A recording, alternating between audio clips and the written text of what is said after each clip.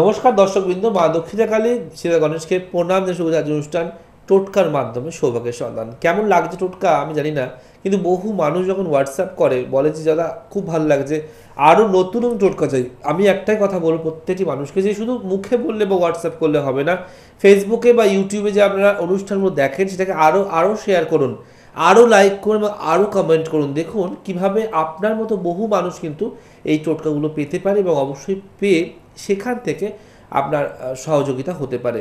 আজকে আলোচনা করব তিল তত্ত্ব নিয়ে। তিল অর্থাৎ আপনি ভাবেন তিল মানে কালো তিল, লাল তিল বা আমাদের দেহের তিল, তা নয়। তিল হচ্ছে যেটা আমরা দ্রব্য সামগ্রীর মধ্যে পাই, যে তিলকে বিভিন্ন রকমভাবে কাজে লাগানো যায়। এই তিল তত্ত্ব আপনাদেরকে হয়তো আজকের আগে কেউ কখনো দেয়নি। তিল দিয়ে কী কী কাজ করা যায়? এক হচ্ছে বাচ্চাদের যে নজর দোষ, যারা বাচ্চারা দেখবেন হওয়ার পরে প্রচণ্ড প্রচণ্ড ভোগে। বলা হয় যে বাচ্চা হলে যদি বাচ্চাটা একটু সুন্দর দেখতে হয় আর একটু যদি হাসে ফোকলা দাঁতে, তাহলে অনেক মানুষের নজর লাগে। তার জন্য আমরা কী করি, হাতে পায়ে 4টে কালো কার্ড বেঁধে দিই, গলায় কালো কার্ড দিয়ে দিই। মানে সেই বাচ্চার মনে হয় অসহ্য যে আমাকে কখন কালো কার্ডটা খুলবে, বলতে পারে না যে সে। তাই আপনি আপনার মনের মতো যেখানে পাচ্ছেন কালো কার্ডটাকে জড়িয়ে রাখছেন, কিন্তু ভেবেছেন যে কালো কার্ড বাঁধার পরেও তার সত্যি কি নজর লাগা বন্ধ হয়েছে? আপনি তো কোমরে জাল কাটে দিয়েছেন, নজর কাটে দিয়েছেন, সবই দিয়েছেন, এমনকি জেলের নৌকার পেরিকটাকে সুন্দর করে দিয়েছেন মাথাতে করে, কিন্তু তবুও কি আপনার সন্তানের নজর লাগাটা কমছে? কমছে না। কারণ তার কাছে তিল তত্ত্ব আছে। তিল হচ্ছে খুঁচিয়ে, অর্থাৎ আপনার সন্তানকে বা বলুন আপনার আর্থিক উন্নতি বলুন, আপনার শত্রু নাশ বলুন, যে কোনো সমস্যায় কিন্তু তিল ভীষণ ভালো কাজ করে। এটা অনেকেই জানেন না, এবং আমাদের হোম যজ্ঞে তিলকে ভীষণভাবে আমরা ব্যবহার করতে পারি। সেটা অনেক তান্ত্রিকই মানুষই জানেন যজ্ঞে কিন্তু তিল ব্যবহার করা যায়। তো আজকে তিল তত্ত্বের আলোচনাটা করছি, অবশ্যই খাতা পেন নিয়ে রেডি রাখুন। আমি অনেক ধরনের টোটকা বলবো শুধু তিল দিয়েই, কারণ আপনারা জানেন না তিল এতটা ইম্পর্টেন্ট যে তিলের মধ্যেও কিন্তু দুটি ভাগ আছে, সাদা তিল আর কালো তিল। আমি কালো তিলের কথা বলছি। কালো তিল হচ্ছে একটা এমন দ্রব্য, যে দ্রব্যতে ঠাকুর দেবতাকেও হয়তো বশ করা যায়। হ্যাঁ, দেবতাকেও বশ করা যায়, আপনারা হয়তো জানেন না। তাই অবশ্যই লিখবেন। তার আগে মনে রাখতে হবে, যদি আমাকে দেখাতে আপনারা চান, জয়দা আমরা তো এত লেটেস্ট জিনিস শুনছি, তো আপনাকে একবার দেখাতে চাই আমার ছেলের বা আমার মেয়ের বা আমার নিজের বা আমার বরের বা আমার পরিবারের সমস্যা, যদি তাহলে অবশ্যই আসতে পারেন। কোথায় আসবেন? সোমবার দিন আসবেন ব্যারাকপুর, মঙ্গলবার দিন কালীঘাট, বুধবার বুকিং অনুযায়ী আসবেন আপনি হাওড়া, বৃহস্পতিবার দিন শেওড়াফুলি, শুক্রবার দিন সোয়াবাজার, আর শনিবার দিন শিয়ালদা। আর হাওড়ার নতুন চেম্বার কিন্তু অবশ্যই ডিসেম্বর থেকে শুরু হবে। যারা মনে করছেন দেখাবেন, তারা এখন থেকে নামটা এনরোল করবেন। আজকে বলো বাচ্চাদেরকে নজর দোষ কাটানোর জন্য তিলকে প্রয়োগ করা যায়। বলা হয় তিল আপনার যদি মায়েরা প্রত্যেক সোমবার, আবার বলছি শনি মঙ্গলবার নয়, প্রত্যেক সোমবার, তিল হচ্ছে দেবাদিদেব মহাদেবের একটা অস্ত্র বলতে পারি, ভীষণ ভালো কাজ করে। তাই প্রত্যেক শনিবার যদি আমরা তত্র মুদ্রায় তিল তুলতে পারি, তত্র মুদ্রা হচ্ছে এইটা, অর্থাৎ এই দুটো হাত থাকবে সিংহের মতো ওপরে, এটা অনামিকা, মৃদ্যাঙ্গুলি আর হচ্ছে মধ্যমা, এই তিনটে থাকবে মুখের মতো, আর তর্জনী আর কনিষ্ঠা হবে ওপরের দিকে। আবার রিপিট করছি, ভালো করে দেখুন, এই তর্জনী আর কনিষ্ঠা এই লম্বা থাকবে, আর এই তিনটে মুখ থাকবে মুখের মতো। এই হচ্ছে তত্র মুদ্রা। এই তত্র মুদ্রায় আপনি এক চিমটে তিল তুলতে পারেন। তিল তুলে তার মাথা থেকে পা পর্যন্ত 8 বার ঘোরাতে পারেন সন্তানের, অর্থাৎ মাথা থেকে হাতের পাশ দিয়ে পায়ের থেকে নেমে ঘুরবে, আবার উপর দিকে উঠবে।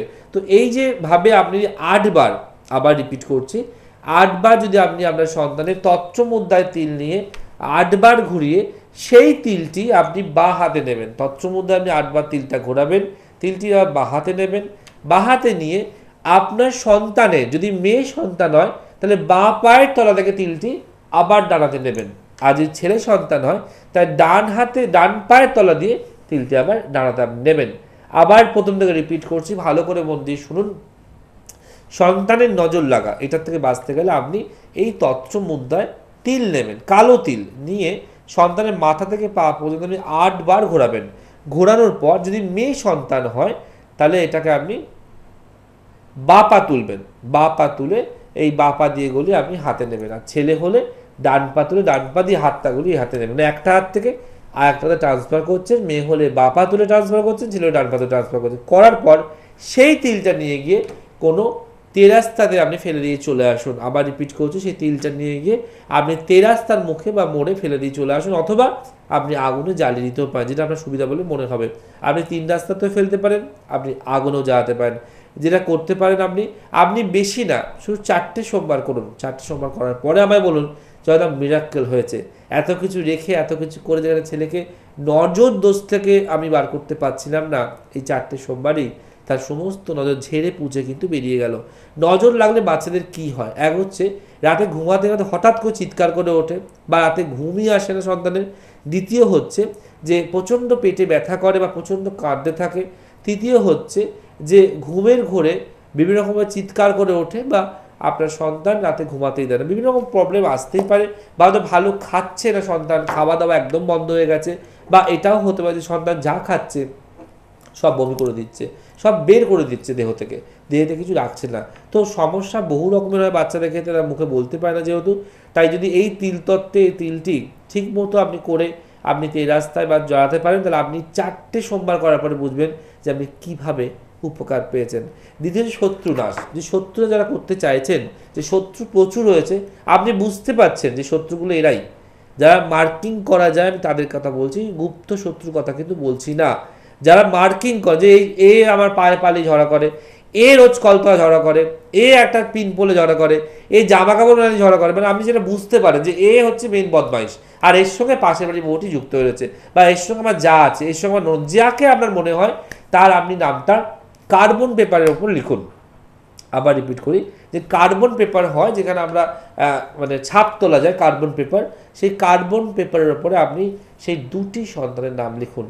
যে একটু ভালো তার নামটা ওপরে, যে মেন সন্তান তার নাম নিচে, অর্থাৎ ভালো থেকে খারাপের দিকে আপনার লিখতে হবে। মানে তখন কেউ একটু কম বদমাইশি করে তার নাম ফার্স্টে, তারপরে বেশি বদমাইশি, তারপরে বেশি, আবার চূড়ান্ত, মানে এইভাবে আপনাকে নামটা লিখতে হবে। যে একটু কম বদমাইশ তার নামটা প্রথমে, যে বেশি বদমাইশ তার নাম নিচে। এইভাবে আপনি কার্বনের উপরে শত্রুদের নাম লিখতে পারেন, 2, 4, 5, 7, যে কোনো। কিন্তু মনে রাখবেন আপনাকে বেজোড় সংখ্যায় লিখতে হবে, 3, 5, 7, 9 এভাবে জোরে সংখ্যা কিন্তু লিখবে না শত্রুর নাম।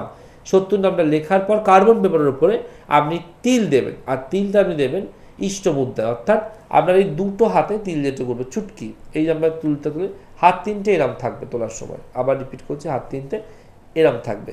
তো এই জাস্ট চুটকি করে তিল তুলে নিয়ে আপনি কার্বনের উপরে দিয়ে সেটাকে আপনি প্রত্যেক দিন লোবানের ধোঁয়াতে জ্বালিয়ে দিন। লোবানের আপনি ধুনো জ্বালান, ধুনোতে তার উপর জ্বালিয়ে দিন। আপনি প্রত্যেক মঙ্গলবার করে দেখুন, 4টে মঙ্গলবার করুন, বেশি করতে বলবো না, আপনার শত্রু নাশ হবে। করে দেখুন, সব থেকে বেস্ট টোটকা তিল দিয়ে যে শত্রু নাশ করার। জাস্ট এই মুদ্রায় তিল তুলবেন। আমাদের মুদ্রার কিন্তু অনেক বড় ফাংশন আছে, অনেকে জানে না যে মুদ্রা সঠিক না হলে আপনার কোনো কার্য কিন্তু সম্পন্ন হবে না। যেমন যজ্ঞ করি, যখন ক্রিয়া করি, মুদ্রার বিশালভাবে প্রয়োগ করা হয়। তো এই মুদ্রাগুলো জানতে হবে যে কাট্টারি মুখম কোনটা, কোনটা ময়ূরম, কোনটা তত্র মুদ্রা, কোনটা মৎস্য মুদ্রা, জানতে হবে। অতএব যারা জ্যোতিষ বা তন্ত্র শেখেন তারা কিন্তু মুদ্রাটা জানেন, তারা কিন্তু বিপদ আছে।